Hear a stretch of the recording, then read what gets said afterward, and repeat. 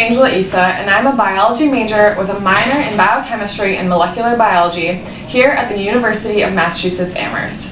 I'm currently studying the effects of diet on breast cancer risk in the lab of Dr. Kathleen Arcaro in the Veterinary and Animal Sciences Department. Cancer is the second leading cause of death in the United States, and it has proven difficult to both treat and cure based on the fact that it is such a multifactorial disease. This is partly because cancer can arise from a number of distinct genetic lesions or inherited mutations. Interestingly enough, inherited genetic mutations play a major role in only about 5 to 10% of all cancers. This is a small percentage, and this means that 90 to 95% of all other cancers must be caused by something other than inherited genetic factors. So what else could be playing a role in this widespread incidence of cancer in the United States? Well, in fact, other factors influencing your cancer risk include where you live, what chemicals you've been exposed to, whether or not you're a smoker, how active you are, and even what your dietary habits are like. This list could go on, but what I am particularly interested in is studying how diet can affect your cancer risk. So why are things like this important? Well, if we know which foods or lifestyle factors can reduce our lifetime risk of developing cancer, then we can make informed decisions about how to live our lives in an effort to ultimately reduce that risk.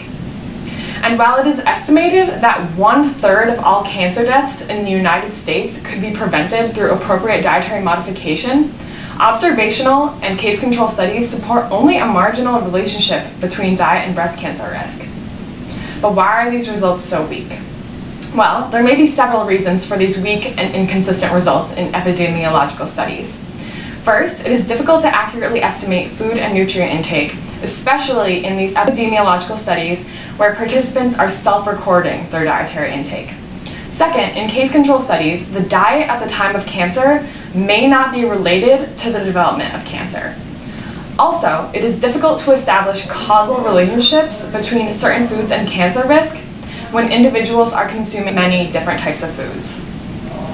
So what I am seeking to do with my research is circumvent the limitations of these observational and case control studies by carrying out a randomized dietary intervention pilot study assessing the effects of increased fruit and vegetable intake on breast cancer risk. This study will be completed in breastfeeding women, and I will be using breast milk as a route of studying the effects of this intervention on very specific biomarkers of risk. Because I am measuring these biomarkers in breast milk, which contains millions of sloughed epithelial cells, as well as immune cells and proteins, I will be measuring the effects of this dietary intervention on cancer-specific biomarkers directly in the breast. I will be measuring levels of inflammatory and angiogenic markers, which can influence cell growth and proliferation, as well as epigenetic markers, which play a critical role in gene expression. Finally, not only will I be assessing the effects of this dietary intervention on maternal health, but I will also be assessing the effects of this dietary intervention on a breastfeeding infant's gut microbiome, whereas this may ultimately help to assess infant health outcomes.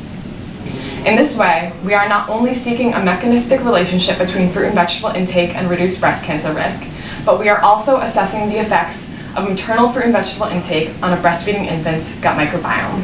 Thank you.